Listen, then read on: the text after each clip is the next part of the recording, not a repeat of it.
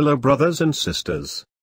It has come to our attention that racism is on the rise. Governments are blaming this on the influx of refugees and the rise in terrorist attacks around the world.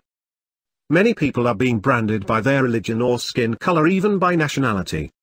All people are equal and should not be judged or profiled. This being said, we Anonymous are launching Operation Equalization. We will actively seek out all racist websites and online groups. We will make you known to the public. Your sites will be taken down. Operation Equalization initiated. We are Anonymous. We are Legion.